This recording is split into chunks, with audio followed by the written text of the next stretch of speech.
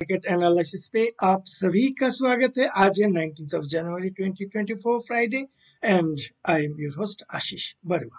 Dollar index trying to consolidate the weekly gains since Monday, means since the low of 102.36 low से जो Monday चालू हुआ था and moved high to 103.70 levels, currently at 103.37.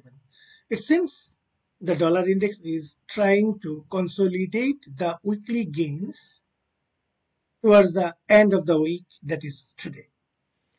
So यहाँ पे जो RSI daily पे है वो है आपका 60.63, so just slightly above 60.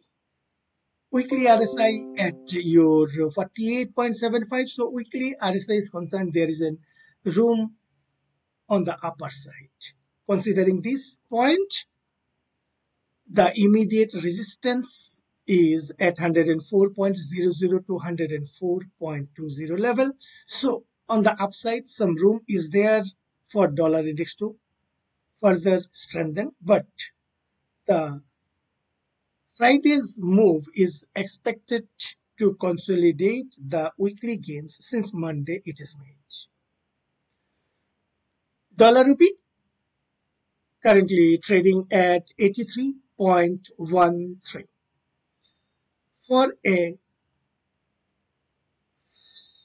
short period of time, dated 12th January and your 15th of January, dollar rupee tried to move below 83.00, to be precise, in the zone of 83.80 to 83.90. The question was whether it will take the resistance towards 83.00 to 83.10. But on 16th of January, we have not seen any such intention for the rupee to take resistance in the above mentioned zone. That being the case, it freely moved higher towards 83.18 level and smartly consolidating within 83.10 to 83.20. So यहाँ पे जो नीचे जाने के लिए means रुपी appreciate करने का जो टेंडेंसीज था वो फर्दर म्यूट हो गया, यानी अगेन अपना जो जोन है उसी जोन पे आके रुक गया। कौन सा जोन है? 83.10 से 83.30-35. सो जब तक आइदर साइड ब्रेकआउट नहीं करते हैं and invisible hands are strongly holding both ends, both on the selling side towards 83.30-40 levels and on the buying side towards 82.90 to 83.00 levels, तब तक हम कुछ कर नहीं पाएंगे। उसी रेंज के अंदर में छोटा छोटा मूव हमें खेलना पड़ेगा। GBP dollar ये after making an intra-week low of 1.2596 dated 17th of January, it moved higher, taking support at 1.2600, which was an important pivot dated 2nd January and 3rd January. ये जो level था, it's an important pivot.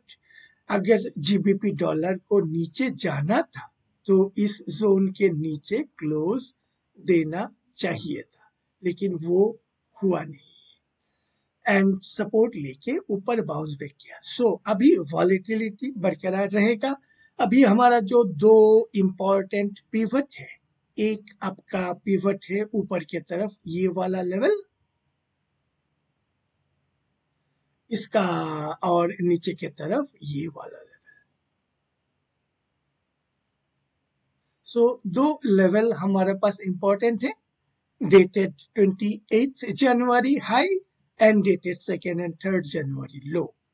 जब तक either side break out नहीं करते हैं तब तक हमें इसको इंतजार करना पड़ेगा वॉलेटिलिटी के साथ, अब ये रेंज को ब्रेकआउट करे।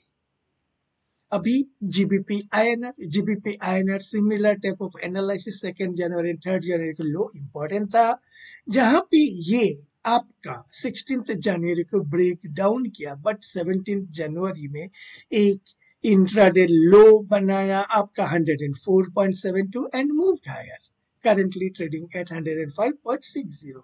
So वॉलिटिलिटी बरकरार रहेगा जब तक either side dated 28 December and dated 17 जनवरी ये दो के बीच में ही रहेगा, तब तक वॉलिटिलिटी बरकरार रहेगा। एक बार आइदर साइड ब्रेक आउट कर लेते हैं, उसके बाद हमें एक मोमेंटम बेस्ड मूव एक्सपेक्टेड है। यूरो डॉलर कल के दिन में क्या कैंडल बनाया है, एक spinning top type of candle after breaking below the support line, trend line। ये आपका 16 जनवरी को ब्रेक डाउन किया, नीचे की तरफ फॉलो थ्रू नहीं है, बैक टू बैक 2 दिन 1.084050 लेवल पे स्विंग इंट्राडे लो बना के फिर ऊपर चल रहा है। इसको अगर नीचे आना होता तो इमीडिएटली आ जाता, टाइम पास कर रहे हैं, यानी ये थोड़ा सा कंसोलिडेट कर रहा है एंड एक वॉलिटिलिटी बढ़ाएगा। हमें थोड़ा सा सावधान होना है, एक मींस ट्रेंडेड मूव यहाँ पे थोड़ा मिलना as of now clarity is missing. Euro INR similarly 16 जनवरी के लो के बाद ये नीचे की तरफ स्ट्रॉन्ग फॉलो थ्रू नहीं दिया हुआ है, रदर टाइम पास कर रहे हैं। दैट बीइंग द केस, जब तक ये आपका 17 जनवरी के लो के नीचे स्ट्रॉन्ग क्लोज नहीं दे देते हैं, तब तक ये साइडवेज में बोथ साइड चॉपी बिहेवियर करने का एक्सपेक्टेशन है। अभी डॉलर येन वीकली हाई के लेवल पे कंसोलिडेट कर रहा है। वीकली हाई बोले तो 15 जनवरी का जो लो था वो था आपका 144.8085 लेवल्स। यहाँ पे इंट्रा वीक में लो मारने के बाद it traded high of 148.52, currently eight 148.36। So weekly gain यहाँ पे बरकरार है। सो यहाँ पे जो इमीडिएट रेजिस्टेंस हो सकता है वो है आपका 149.50 से 149.80 के तरफ। एक अलर्ट यही है कि आपका ये जो वीकली आरएसआई है, weekly RSI just eight 60, currently trading at 58.23। सो थोड़ा सा ऊपर में एक रेजिस्टेंस मिलने का possibility. That being the case, ये जो लेवल रेजिस्टेंस जोन है, it may act as a resistance zone at least for few trading days. हाँ, आज जापान का सीपीआई डेटा है, सीपीआई डेटा के बाद एक वॉलेटिलिटी हमें मिलने का पॉसिबिलिटीज है। नेक्स्ट आते हैं जेपीवाई आईएनआर। जेपीवाई आईएनआर में वीकनेस बरकरार है और नेक्स्ट जो हमारा सपोर्ट लेवल है 55.70-80 लेवल्स। सो वहां पे क्या रेस्पेक्ट करते हैं। Till that time cell optics may be considered in this instrument। Dollar candy पे अभी कल के दिन में एक नेगेटिव कैंडल बनाया हुआ है। ये नेगेटिव कैंडल मीन्स जब तक इसके लो के नीचे क्लोज नहीं दे देते हैं तो करेक्शंस थोड़ा सा इंतजार करना पड़ेगा, बट ये इसके हाई के ऊपर अगर चले जाते हैं 1.3530 के ऊपर चले जाते हैं तो जो हमारा नेक्स्ट लेवल ऑफ रेजिस्टेंस है 1.36, towards that it is moving. Aussie dollar जो है ये आपका ये सपोर्ट लेवल जो है आपका 0.654050 लेवल्स वहां पे सपोर्ट कल के दिन में लिया है एंड इस लेवल पे कंसोलिडेट करने का प्रयास कर रहा है। आरएसआई बिलो 40, थोड़ा सा नेगेटिविटी है, बट वीकली आरएसआई एट 49.39। सो ऐसा प्रतीत होता है कि आज के दिन जो last day of the week है ये इस सपोर्ट लेवल पे कंसोलिडेट करके छोड़ देने का प्रयास करेगा। लगता नहीं कि ये नीचे की तरफ ब्रेक डाउन करेगा।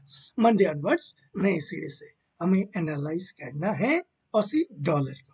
CNH ये जो आपका 7.20 इसके ऊपर 2 दिन गया है, पुल बैक किया है। अभी क्या ये इस लेवल पे सपोर्ट लेके दोबारा हाई को तोड़ता है? इन सच केस इट में मूव टुवर्ड्स 7.25 से 7.26 के बीच। अगर ऐसा होता है CNH पे against the dollar, means dollar CNH पे, तो रूपी में एक बाइंग प्रेशर हम एक्सपेक्ट कर सकते हैं। ब्रांड क्रूड कंसोलिडेट कर रहा है, यहाँ पे 2 पिवट है, ये वाला पिवट एंड दिस पिवट। लो नीचे की तरफ आपका 13 दिसंबर का लो एंड ऊपर की तरफ आपका 27 दिसंबर का हाई। इसके बीच में चॉपीनेस बरकरार है, क्योंकि रेड सी एरिया में नए नए न्यूज एक्सक्यूज मी नए नए डेवलपमेंट्स, नए नए न्यूज आ रहे हैं। ऑल्सो इधर आपका चाइना, माय बेड, ये आपका ईरान एंड पाकिस्तान के बीच में थोड़ा सा टेंशन बढ़ रहा है। सो ड्यू टू दिस यहाँ पे चॉपीनेस बरकरार होने का पॉसिबिलिटी है, जब तक आइदर साइड ब्रेक आउट नहीं करते। अभी है US 10 ईयर ट्रेजरी करंटली 4.16। यहाँ पे जो हमारा रेजिस्टेंस लेवल था 4.10 4.11 लेवल पे, उसको स्ट्रांगली ब्रेकआउट करके ऊपर जा रहे हैं। अभी जो हमारा इंपॉर्टेंट रेजिस्टेंस लेवल था उसको ब्रेकआउट करके ऊपर चला गया। दैट बीइंग द केस अभी हमारा नेक्स्ट जो रेजिस्टेंस लेवल ये एरिया है, कौन सा एरिया है?